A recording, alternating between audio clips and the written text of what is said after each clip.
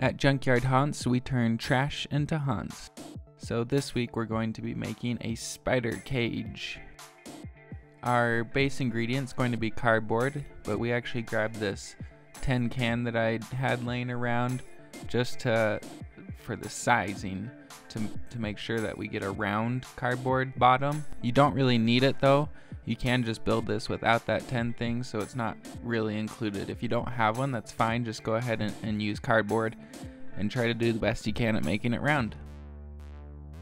You'll just cut out your pieces and actually just measure them up to other pieces so they're all the same size.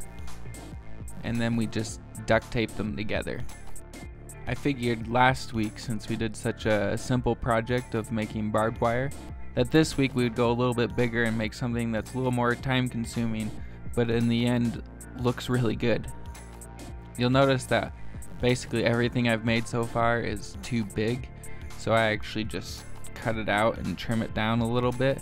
If those sides are too big, you won't see the spider inside of it. So that's why I wanted to cut it up to make it thin as possible, but still be sturdy enough and strong enough.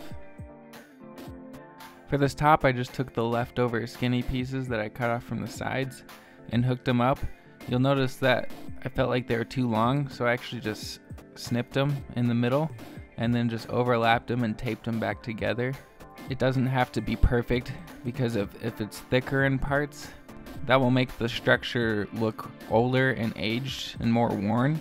So I think that even helps doing things like that, even on purpose.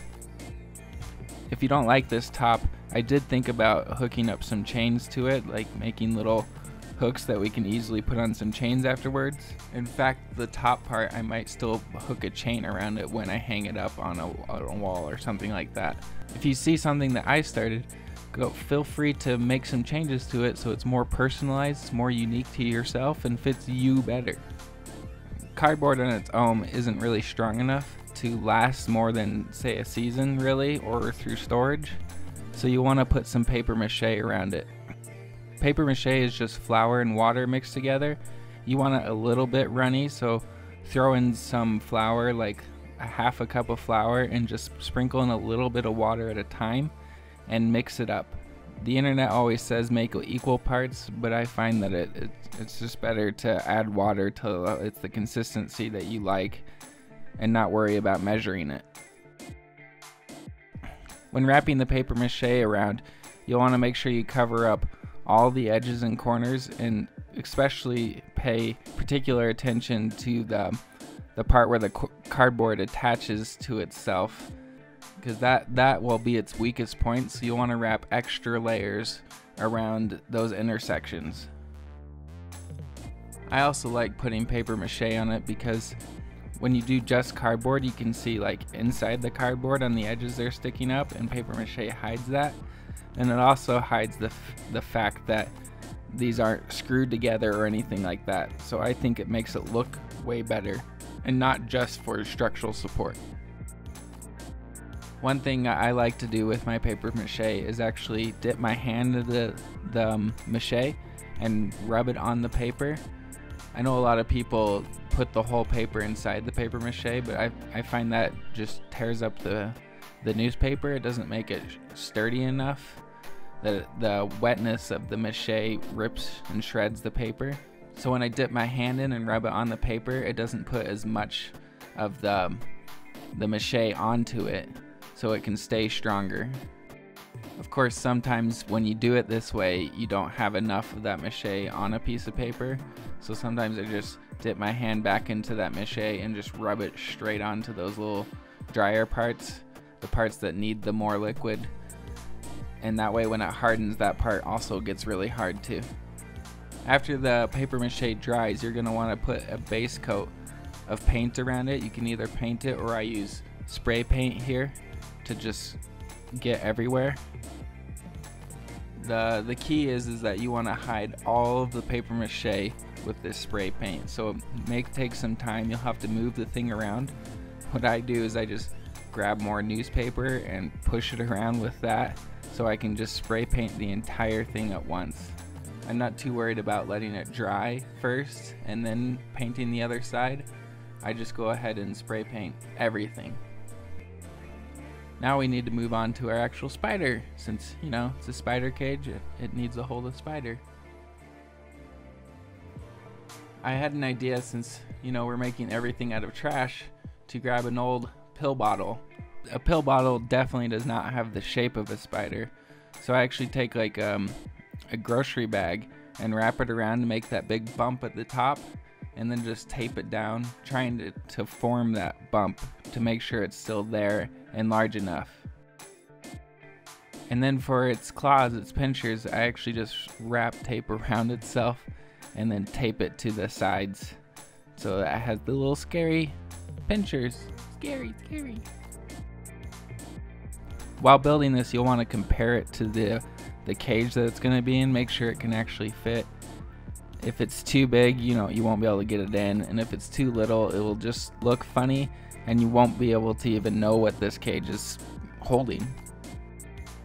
For the legs, I wanted it to be a little bit stronger, so I actually went ahead and grabbed some sticks and just glued them on. I know spiders have more legs, but since my sticks were so thick, that's all that could really fit well. So this is actually a mutant spider cage. And this is why you want to compare it, because mine were way too big, so I actually just went ahead and cut them down to size. And then I glued the other parts of the leg on. Just using hot glue, you actually can just hold it there till it's in place and let it dry. It could take a minute to do that, so just be prepared to be holding a stick and not moving.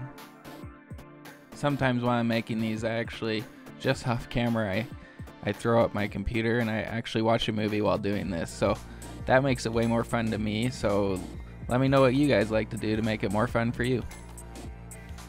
Now, one thing that will help this is to have a better hot glue gun than me. My trigger doesn't really push the glue stick down, so I usually sometimes have to use two hands to actually push the glue stick. So one day I'll get a hot glue gun that actually works. Now, when I was putting the tape on the front of the spider, I was trying to build it up so it looks more like two bumps or two balls together instead of just like a cone shape. Mine didn't turn out too well, but perhaps I could have added a smaller grocery bag or something on the other side, so it would have been more two bumps. Just like the cage itself, we have to paper mache the spider, because this plastic and tape and those sticks will look a little funny. So we need to make it look more like a solid creature, and at the same time, paint will stick better to paper mache than a plastic bag. One thing I always like to do when I make the paper mache is use warm water. If you use cold water, it starts like freezing my hands, so I just make that simple and use warm water, and my hands can stay warm while I'm doing this. When you put the paper mache on, since I used a plastic bag here, it's really soft, so it's easy to have like applied a lot of pressure onto that bag to shrink it back up when you're placing the paper mache. So make sure you actually put it kind of gently, use that roundness as structure, and don't apply a lot of pressure. The hard part in the spider is getting in between the cracks of the legs, so you'll want to take small pieces bit by bit and just slowly work on it. When you did the cage itself with the paper mache, you can use much bigger pieces just because there isn't fine details that you need to do. To age the cage a little bit, I actually took some brown paint and very loosely painted the cage. I didn't use like a dry brush technique. I just brushed it here and there. Dry brushing is where you actually dip your brush in paint and rub it off and put as little bit on as you can, but this I needed more brown on there, but I didn't want it to cover the whole thing. I still wanted that black to shine through, so I just brushed it occasionally around.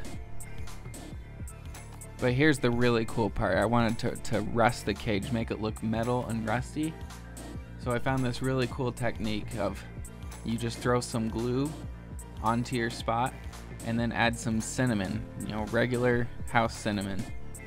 You just sprinkle it straight onto that glue, and then you can just let it dry like that and it will still look like rust, but I find it to look better is if you take a heat gun and then melt the glue and the cinnamon together straight onto the thing. That makes it look more bubbly and makes the rust, I think, look a lot better.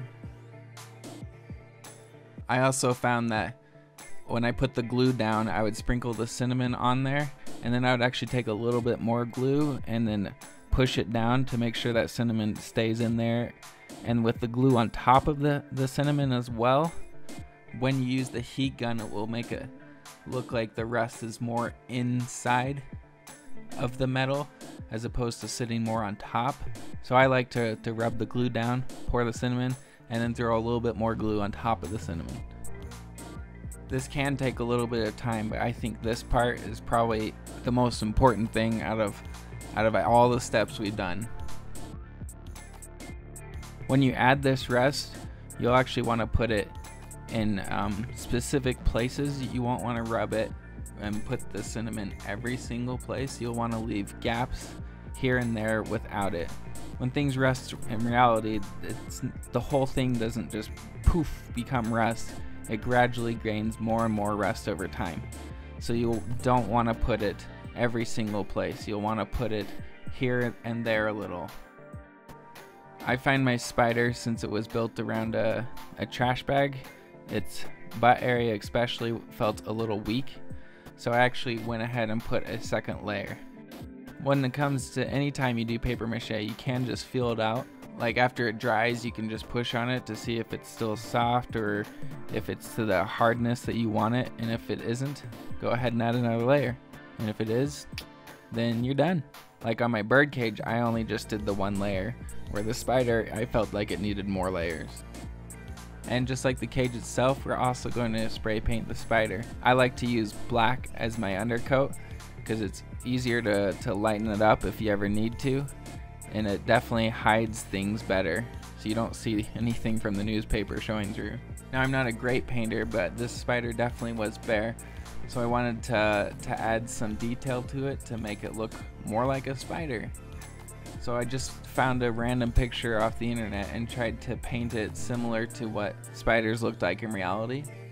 I just used a brown and added some white to a different brown to make it lighter, and I just went ahead and painted wherever it matched the picture the best. And I felt like the parts that were supposed to be black were just too black and shiny, so I did kind of a dry brush around the blackness to add more texture looking to the spider. And that's where you get your brush with some paint, and then you rub the paint off back onto the newspaper, your hand, or wherever, and then add it to the black. And that will give the dry brush technique to make the spider look more realistic. For the actual wire and cage part, I had some chicken wire just laying around, so I tried to cut it to size and stick it inside of the cage, and then I glued it on.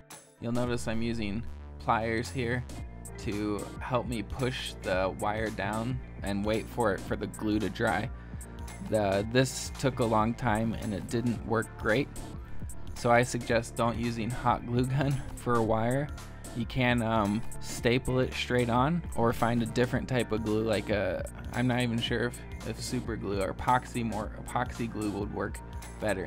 But in the end, my hot glue, it is holding it together. So if that's what you have, then use what you have. That's what Junkyard Haunts is about, using what you have. So I had the hot glue. I didn't have those other things, so I glued it on, and it fits and stays. Before you finish completely entrapping the wire inside the cage, you need to put your spider in. And again, once again, I used hot glue to hold that spider up. And it's okay if the wire is crunched up and it's not perfectly pulled out and straightened, because I think the bent wire and stuff actually made it look a little more rustic, or even like the spider was bending the wire and trying to get out.